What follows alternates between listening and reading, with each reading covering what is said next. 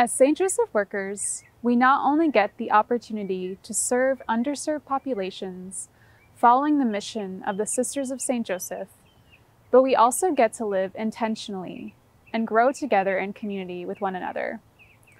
We accommodate each other's needs and share responsibilities through our weekly house meetings.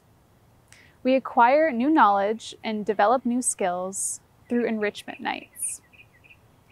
We bond and get to know each other better through fun community nights. Finally, we open our hearts and minds and allow ourselves to be vulnerable with each other through sharing of the heart, a space for each of us to share about our internal lives and how God is moving throughout our week.